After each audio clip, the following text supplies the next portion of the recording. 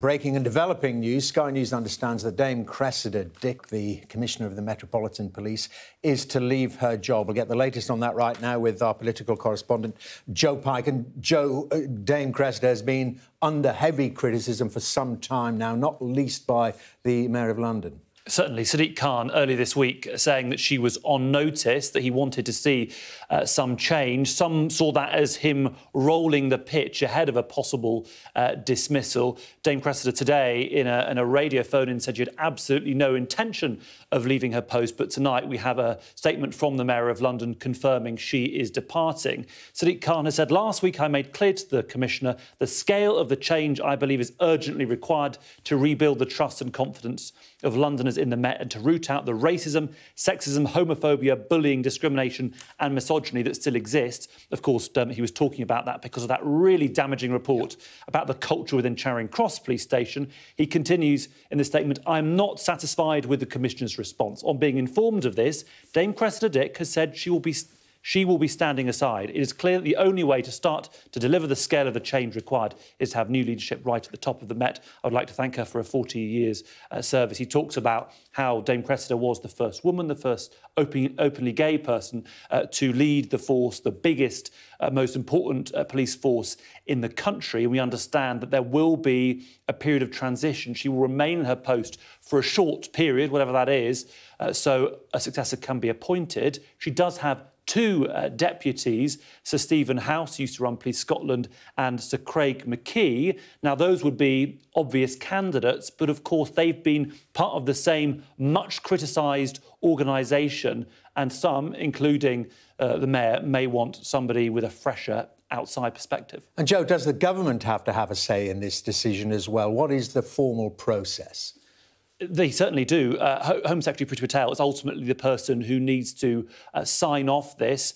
Sadiq Khan, of course, has oversight of the Met Police and the Commissioner, but he does need Priti Patel to approve the decision. That clearly is what has happened today. We're likely to hear, I'm sure, from the Home Secretary and the Mayor of London in the coming hours, but certainly this seems to be the end of the road, a sad end to an otherwise reasonably successful 40-year career for Dame Cressida Dick. But the bad headlines and the scandals did happen again and again and again.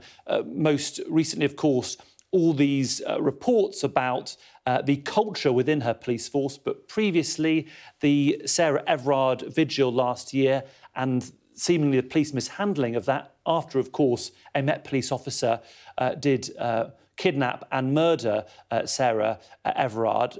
But some also, critics might look at this decision and question it, Dermot. I think it's fair to say that she was in a very politically difficult position at this moment because, of course, her force is investigating the Prime Minister and the key people who live and work around him at the moment. So in the midst of that investigation, the person in charge of that whole force has been taken out. Sadiq Khan, of course, is a Labour Mayor. Priti Patel is a Conservative Home Secretary. So I suppose you could argue, though, this decision has been a cross-party one. But something has changed rather rapidly because she was coming formally to the end of her term, wasn't she, this year? But that was extended not too very long ago for another 2 years. Exactly. She was originally appointed to a 5-year term from April 2017 to April 2022, so just a couple of months off that. But towards the end of last year, Priti Patel did offer her a 2-year extension. That would have taken Cressida Dick's contract running the Met as the Commissioner of the Police of the Metropolis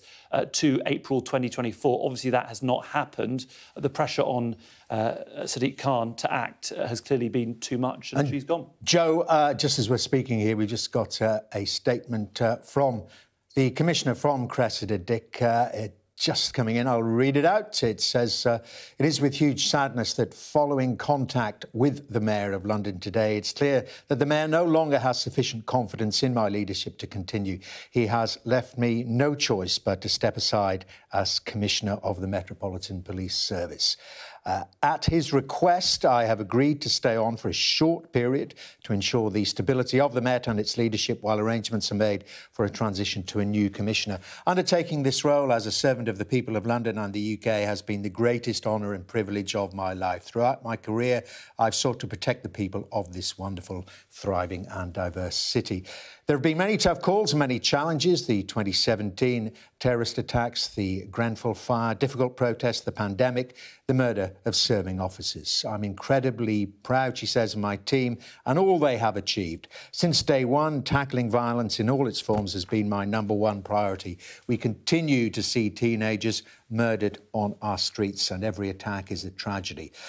But we are delivering, and overall violence is down. The Met is bucking the national trend. We are achieving remarkable results.